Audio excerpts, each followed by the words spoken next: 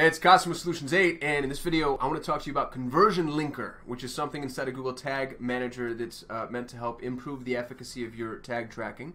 And I also want to talk about how relevant it still is, because it sounds like Conversion Linker relies on cookies and cookies are dying. So do we need it, do we not?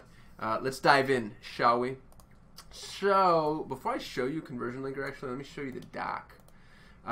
This is the Google Help doc on Conversion Linker and explains what it is. Conversion Linker tags are used to help tags measure click data so that conversions are measured effectively. And this was rolled out because of something that happened in 2017. It was like, I forget the acronym, like ITP or something. But it basically inhibited the ability for information to pass through a single conversion tag, and so they added this kind of as the proxy. And I think the important piece here is that the Conversion Linker tag automatically detects the ad click information in your conversion page URLs and stores this information in first-party cookies. And so what's cool about this is they're taking the information from the URL and they're dropping it into the cookie so that if it doesn't pass through a form, you still have access to that information. And it sort of like puts it in a repository is the way to think about it. The reason that I wanted to bring this up now is because cookies are dying. There's so much happening between what Apple is doing with, basically I don't know what to call it, it's like the sterilization of tracking.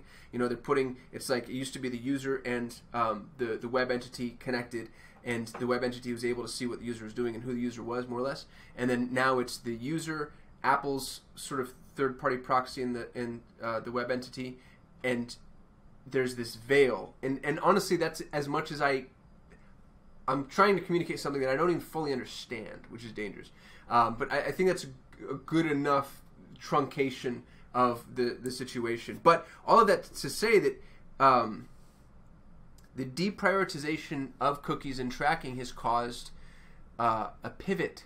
And the biggest signal, I think, of that pivot was the new version of Google Analytics, which doesn't rely entirely on cookies for tracking, which is really interesting and super creepy and very scary.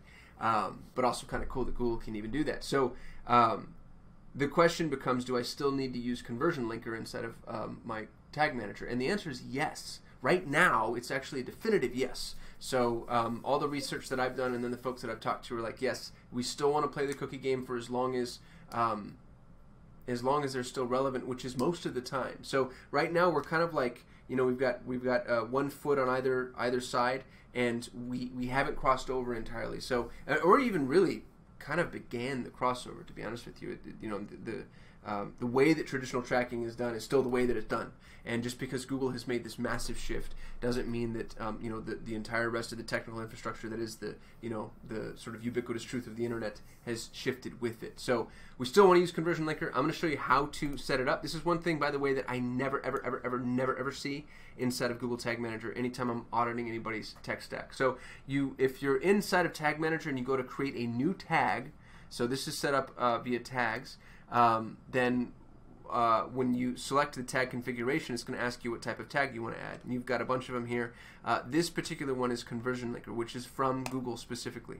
And when you select Conversion Linker, what's going to happen is you're going to create a trigger for all pages, which is the tutorial on Conversion Linker is to add it to any page where somebody could land from paid advertisement. So if you've got like a massive website and for whatever reason this doesn't make sense for you to fire on every single page, that's perfectly fine. But if you don't, maybe just throw it on all the pages, because I feel like that's the easiest. And if somebody has a use case for why that doesn't make sense, please let me know, but I can't think of one. So take Conversion Linker, trigger it on all pages. You're going to name this Conversion Linker, obviously, and then save it. And that's going to help bridge the gap on the conversions, that you're tracking elsewhere. So hopefully you're already using Google Tag Manager, and this is a really easy thing for you to do. But what's interesting about it is I stumbled upon this by accident. It was a while ago, but I didn't know that Conversion Linker needed to be used in order to improve our conversion tracking.